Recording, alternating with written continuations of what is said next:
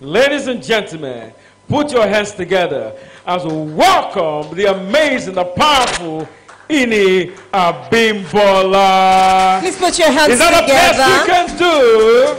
Thank you, Ma, for graciously staying with us from the beginning till this time. I've been at one of your sessions before, Ezekiel Shalesi, and it was amazing. Thank you, Ma. Welcome. Hello, everyone. You people want me to miss my brother more. Hello, everyone. So I came here this morning, and I had to self-talk.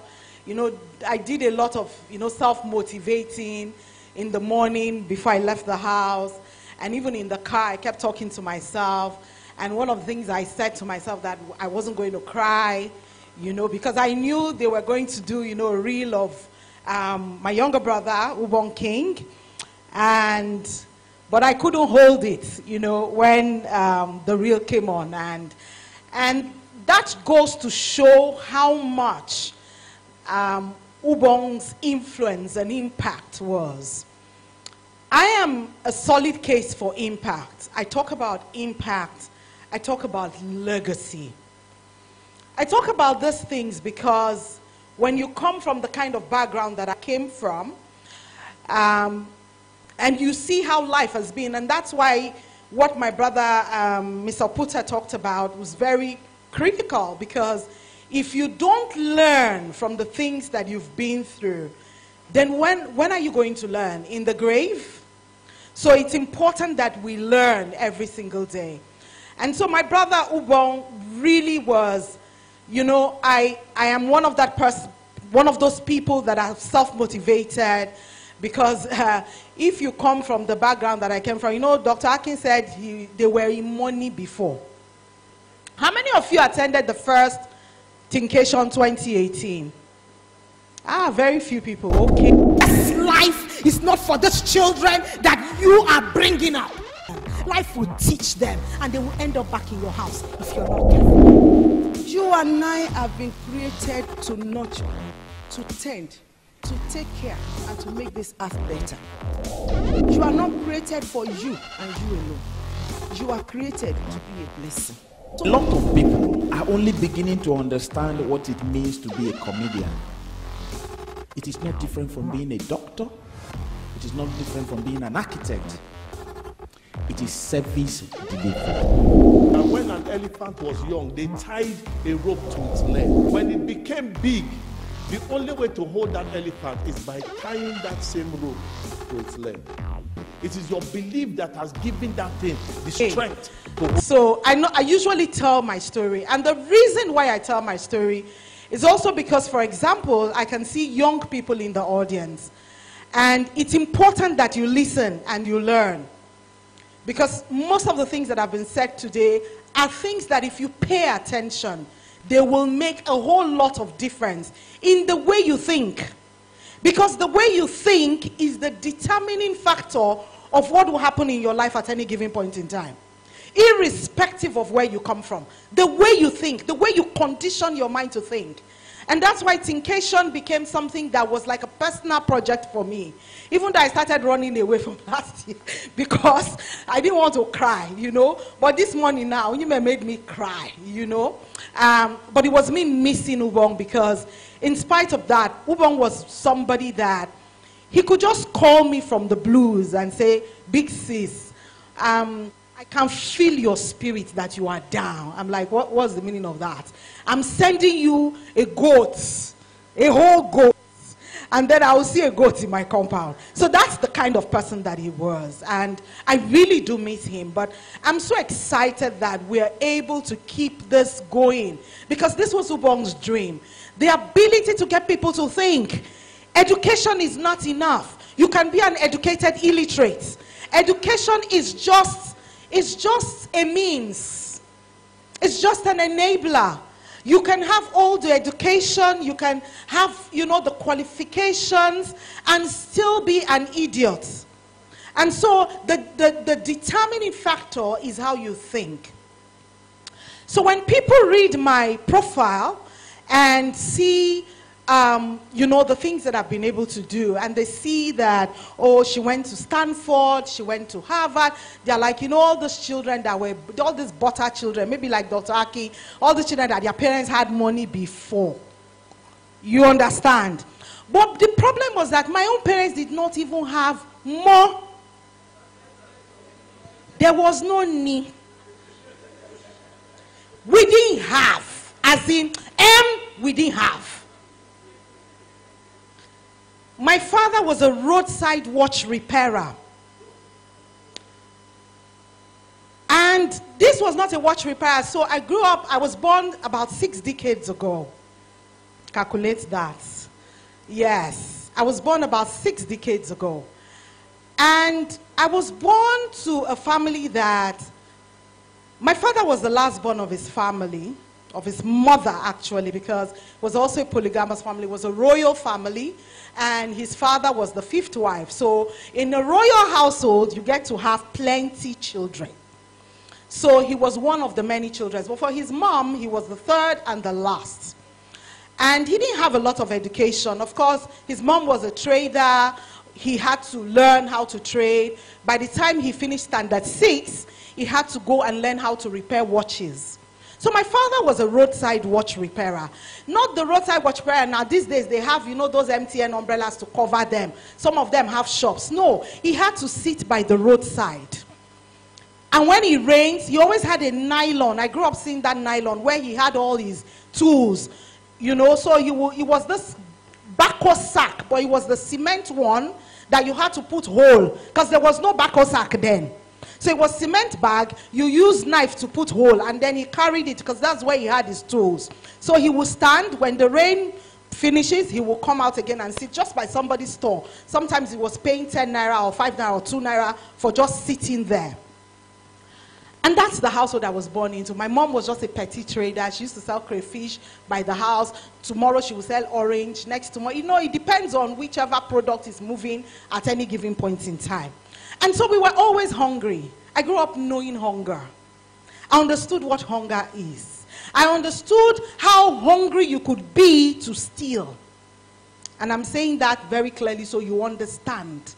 How that's a child, a growing child, that is so hungry, maybe not eating 2 days and just had water, or maybe a small piece of bread to eat. That's the kind of household I grew up. We were always hungry. And I said we didn't have so you know the remaining 4.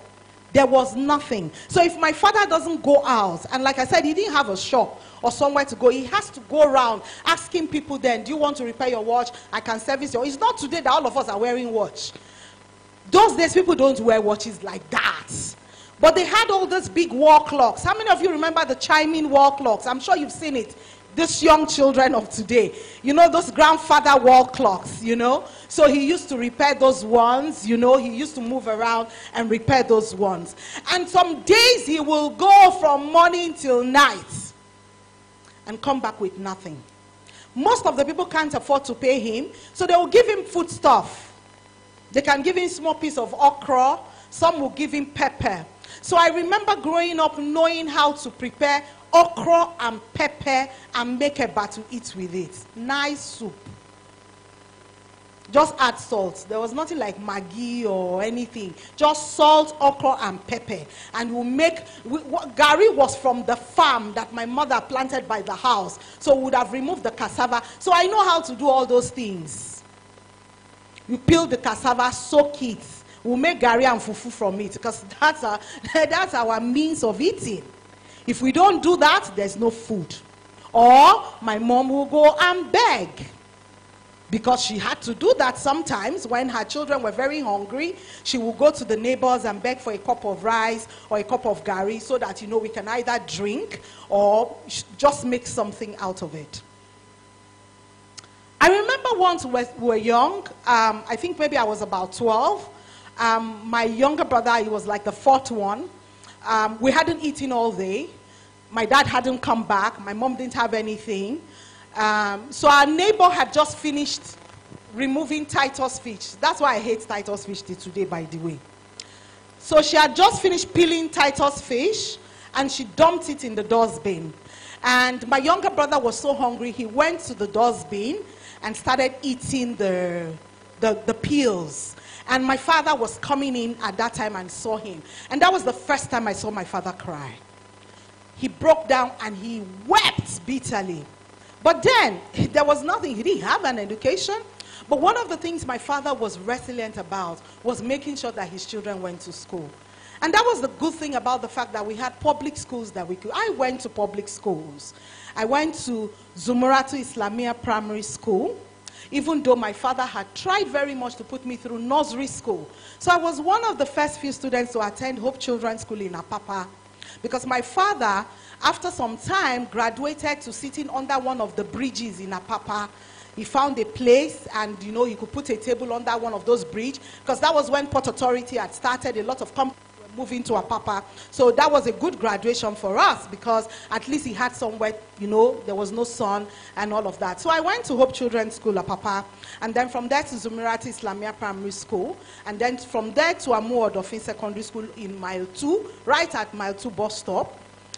And then from there, I did from 1 to 3, and from there we moved, you know, because we were so poor. So when the rent increased around Amu Odofin, we started moving. The first one was that we moved to Ajangbadi. How many of you know Ajangbadi? Okay, maybe the adults. There's a place down called Ajangbadi. Then from there, we now entered inside, went to Okokomaiko, because the rent was a bit lower. Then after the rent, you know, in Okoko became something, we went back to Ajangbadi. This time around, further in. Then the rent in Ajangbadi became, meanwhile, this rent is that is 1 room and parlor for 6 children and father and mother. How many people? Good. From there, we now decided that, look, the rent was too much. We now moved to Badagry.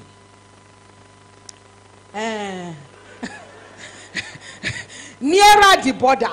So I grew up in Badagry. I did my Form 4 and Form 5 in Badagry Grammar School. And I hated everything about our life. I was a very conscious child because my parents were also very conscious people.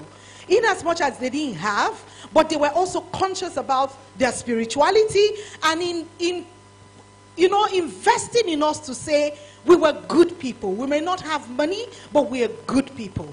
And I think that got me into the place of consistently thinking about my life. I started thinking about my life at a very early age. I was unhappy with the situation. I didn't hate my parents because they did the best that they could.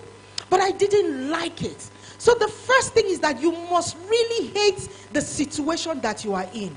You must hate it enough to wake up and do something. Ubong King used to talk about the African lion. That the lion wakes up and knows that food is going to come now. Because food will come. But the gazelle wakes up and does what? And keeps running. Because if it doesn't run, the lion is going to eat it up. You must hate your situation enough to wake up every morning to be thinking of how to run. And that's what you hear from every speaker that has spoken this morning. They didn't just hate their situation and begin to complain and begin to look for one uncle to help them, one auntie, or you didn't support my father's brother is very wicked, he has money. Nobody owes you anything. Absolutely nothing. Even if there is your father's twin, they have the same DNA. If your father is Taiwo, he's Kehinde. Your father's Kehinde does not owe you anything. Nobody. You owe yourself everything that you become. Absolutely everything.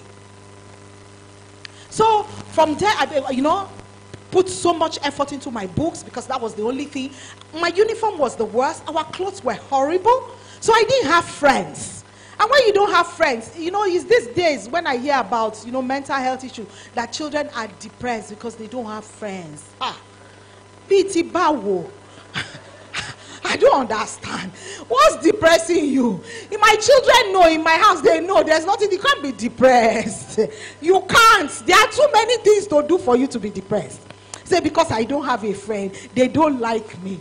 I have a retirement benefit. Her name is Miriam. She's 7. And she comes back from school and she says to me, I was like, oh, every day, how was school? Even when I'm out, how was school today? What happened? Tell me what happened. And she's like, Caleb came today And he wanted me to give him my second pencil, and I said no. And he said he's not playing with me again. And I said, well, that's fine, because I really don't like playing with you before. I said, aha! Now me boy you. You can't be depressed. We are too rugged for that.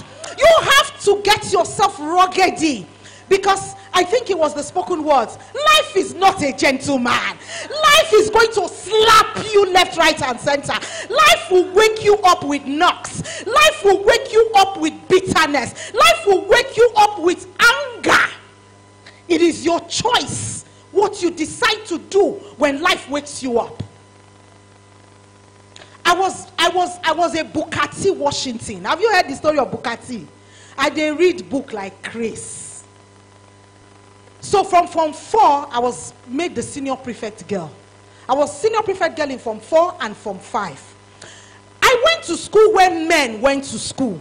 I didn't go to school when children went to school. The people in my class, they were too tight. You see, that's why I always wear, do you see my shoe? That's why I always wear high heel, because I have to elevate small. I was small. And the boys in my class, they were men. We used to wear short knicker when we went to school that time.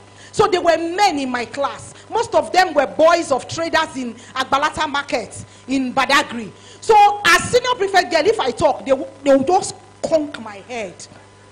So I had to be rugged. I had to be strong. I was really small. I was smallish.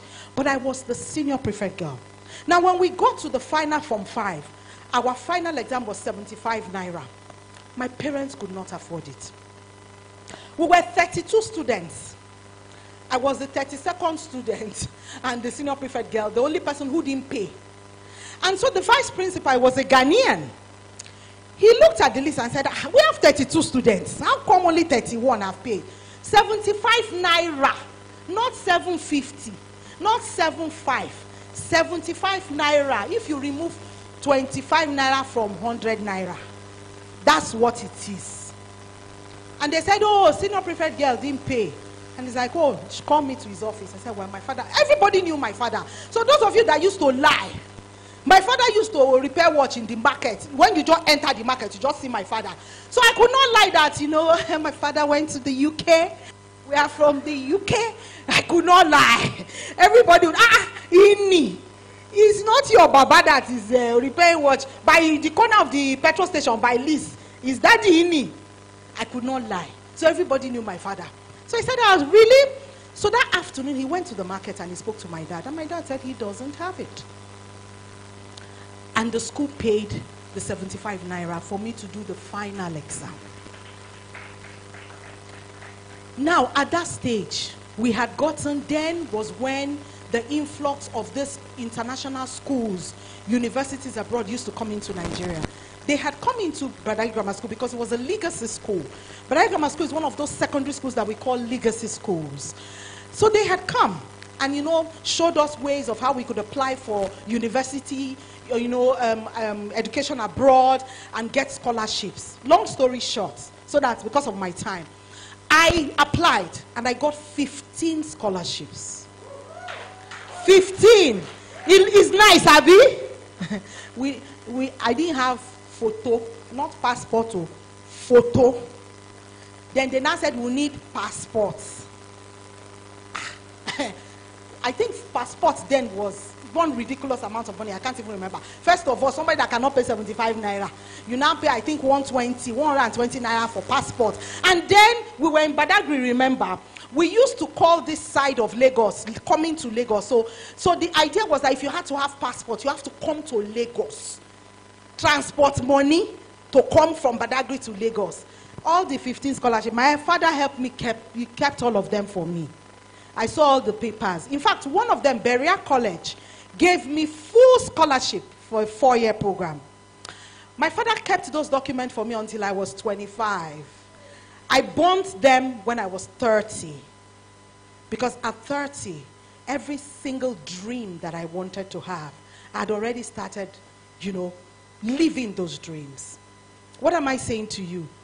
This is not all of my story. So when people read my profile and say, oh, Harvard, Stanford Fellow at Harvard. I was a Stanford Fellow, 2008 Stanford Fellow, Rule of Law and Democracy at Stanford. I was my class governor.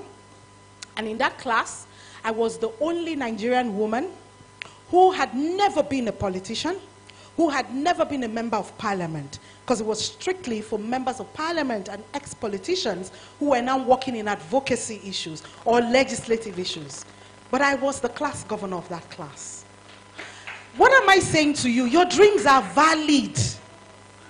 Your dreams are valid. And it doesn't matter who your father or your mother is. It doesn't matter where you come from. I come from a state that they call the houseboy and housegirl state. I'm a proud Akwa woman. Though I was born and brought up in Lagos, I'm a full-blown Lagosian, as I like to call myself, because I was born, bred, buttered, garnished, cooked in Lagos. I speak better Yoruba than most Lagosians, and I say that with my full chest. But I chose. What is resilience? The topic says resilience and reinvention. What is resilience? Resilience is the ability to rebound, the ability to bounce back, the ability not to remain down, the ability not to agree that it is over when it's not over. Resilience is the ability to say, I lost money when they devalued the currency, but I'm not going to allow that to devalue my life. Resilience is saying that my father sells in the market, in Munshi market, he sells wood or he sells plastic. My mother cooks food. Resilience says to you that you're going to look at that situation and you're going to find something that will encourage you from that situation. Aki said it was easy to give up.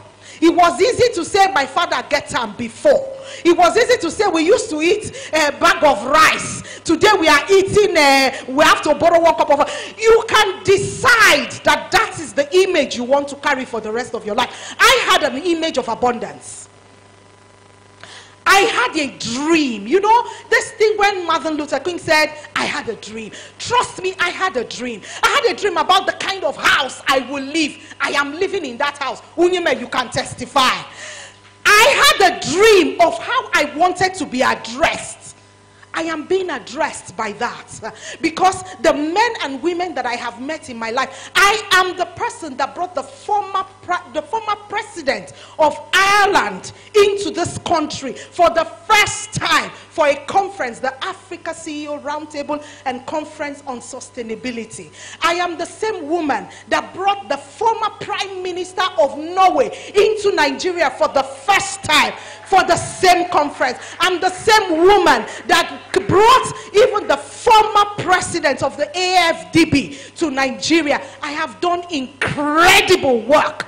And I can stand here and beat my chest that I came from nothing, but I am not standing on nothing.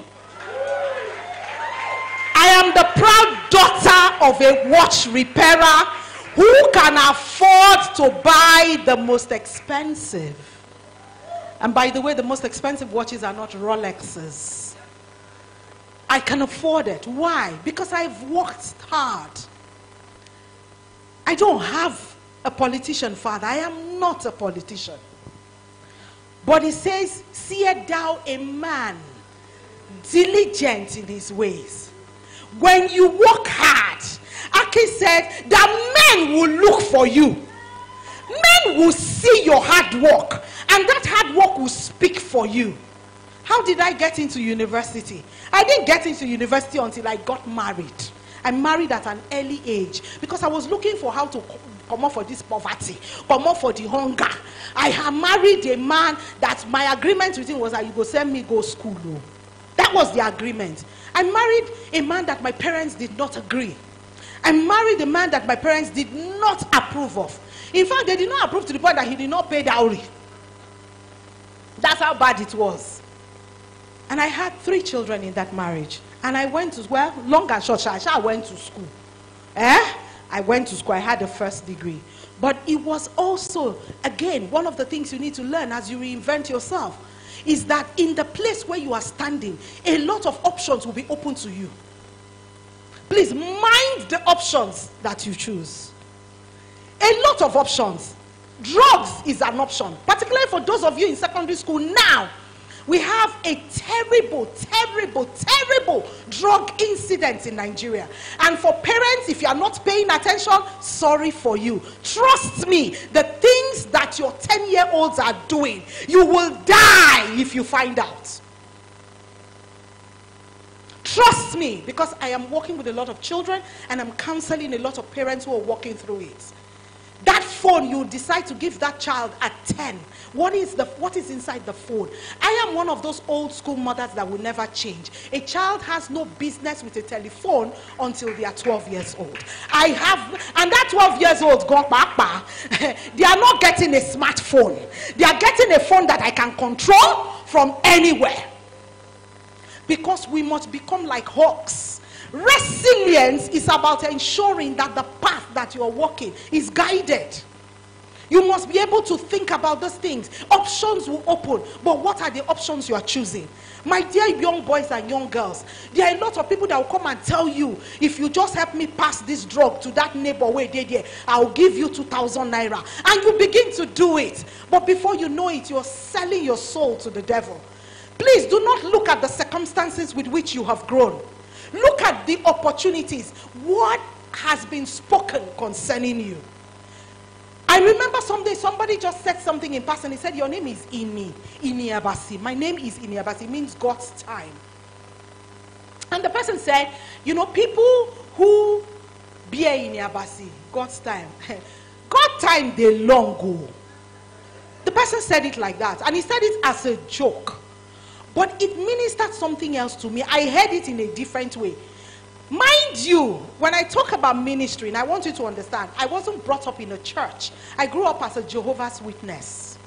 So by the age of 11, I had finished reading the Bible. It was compulsory. I had read the Bible back to back. I got baptized at the age of 12.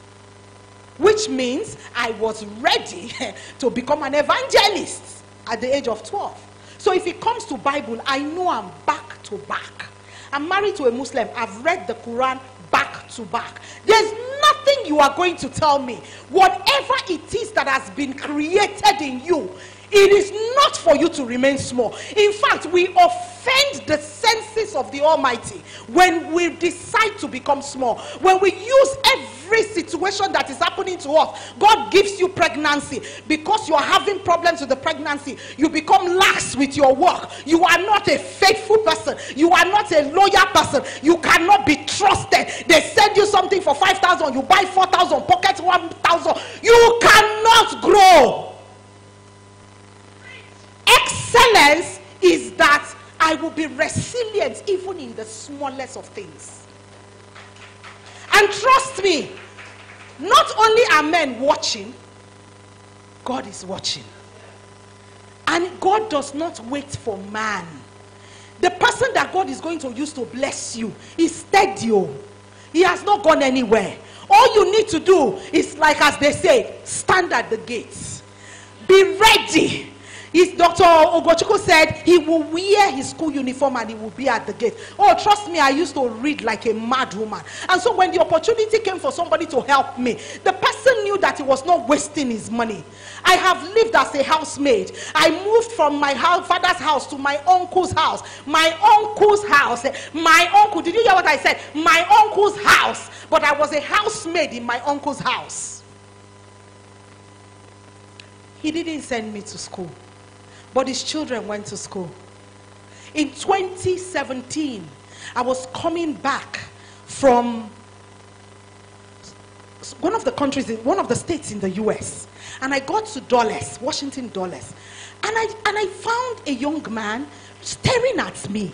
And I was like, all these people that, they will come and tell me that, oh, I know you from somewhere. So I kept my face straight. And after a while, he walked up to me. He said, is your name Ini? I said, yes. He said, you don't know me. I said, no. Of course, he was older than me. I said, I don't know you. He said, you don't know me. He said, I am Uncle Achibong's son. That was my uncle's son.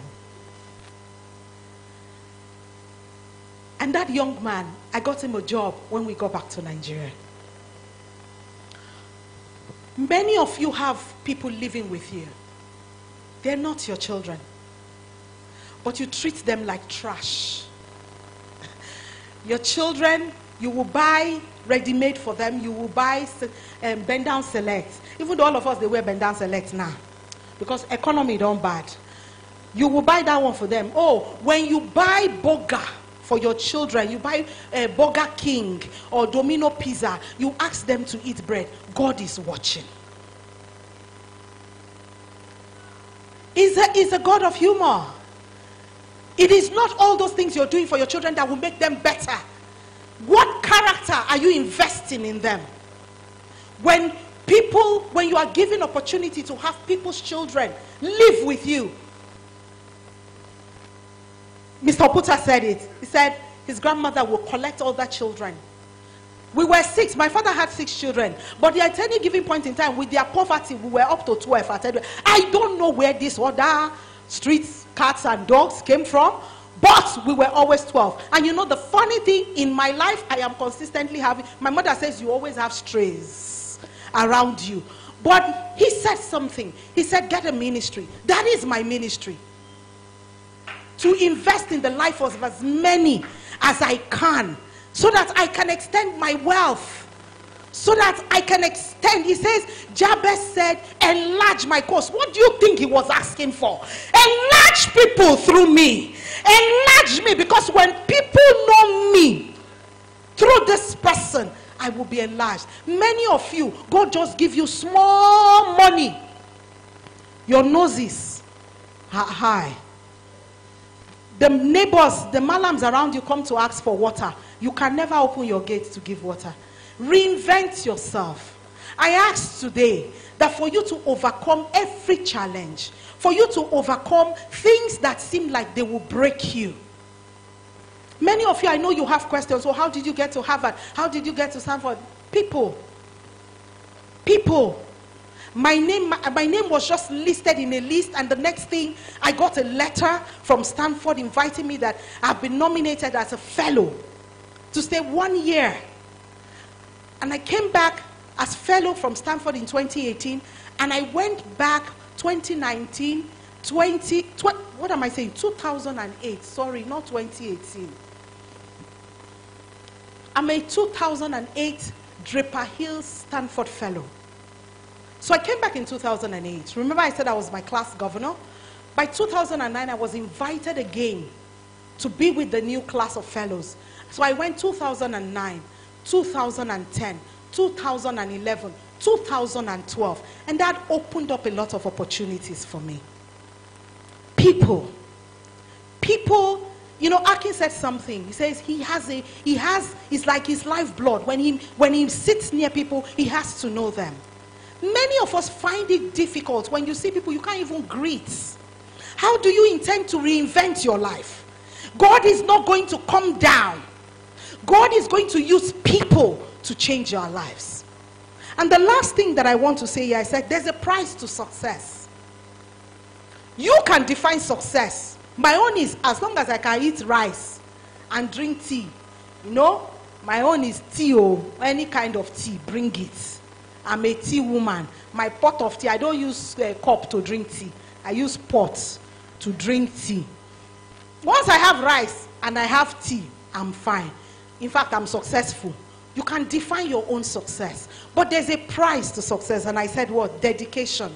You must be dedicated to the path that you're called to.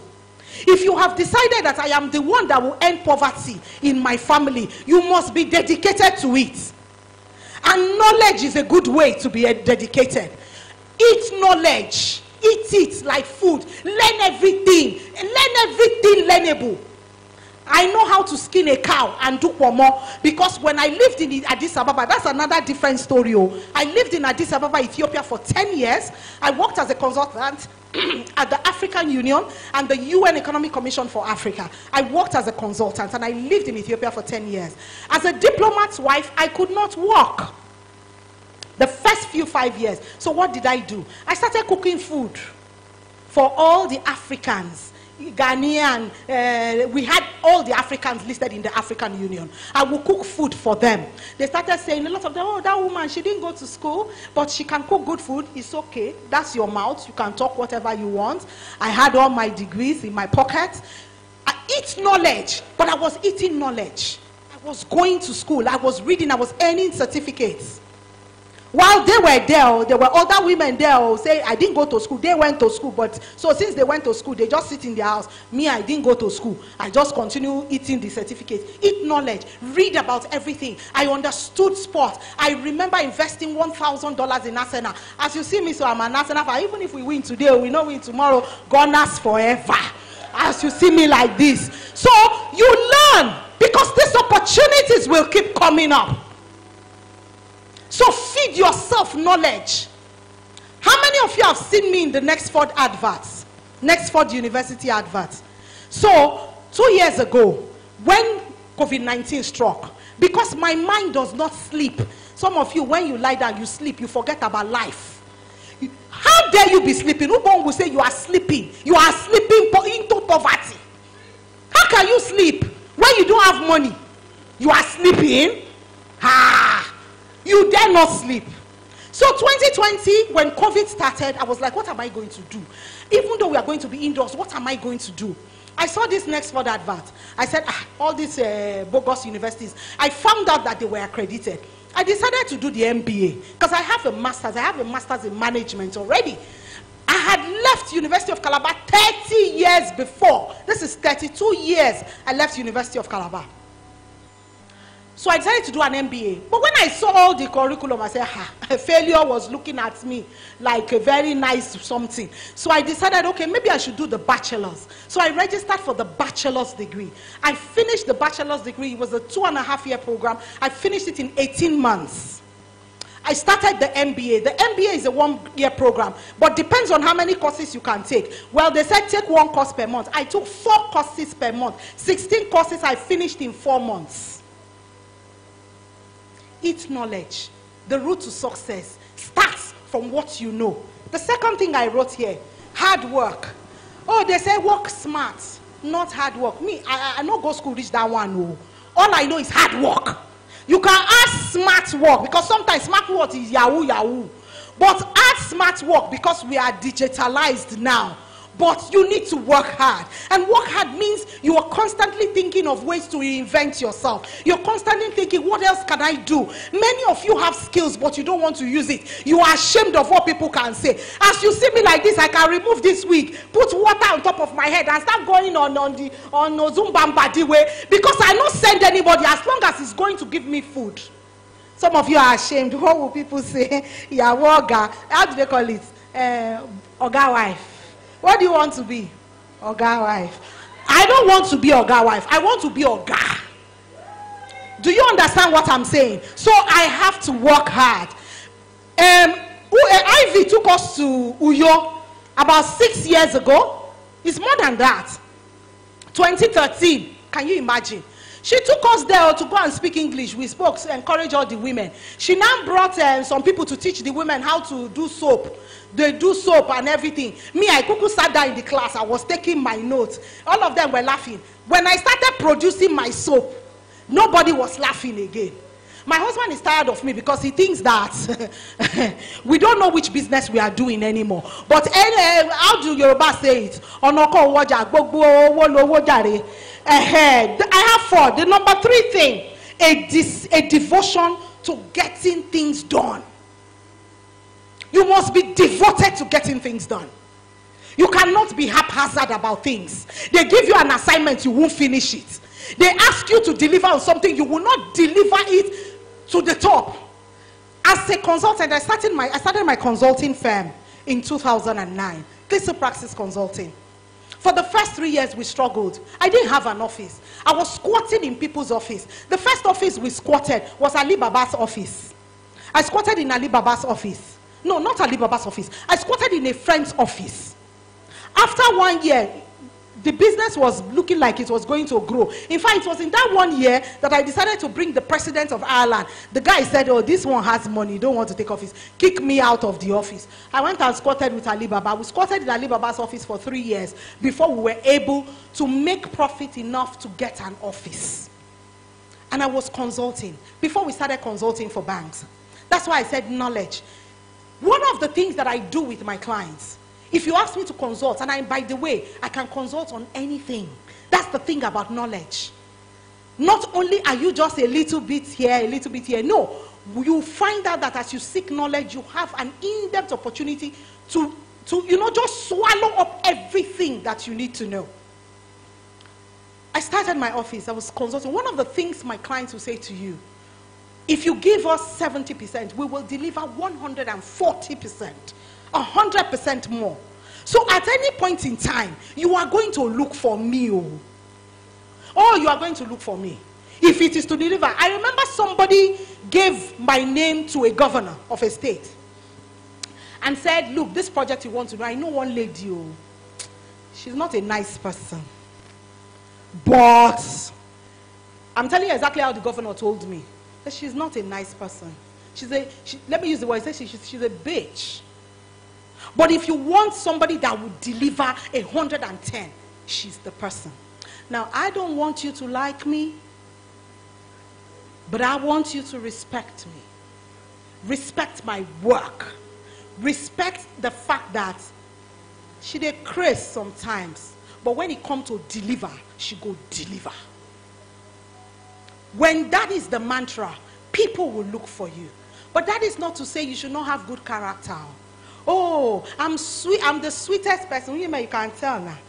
I'm the sweetest person. The only reason why people will call me a bitch is because I will not let you, because if I remove this shoe when I climb now, I will go like this. I will not let you look at me with that size. Do you understand what I mean? And then I've been in positions where people look at it first. Oh, yellow woman. You know, yellow women, they don't need to get sense. They just use fine to the chop. No.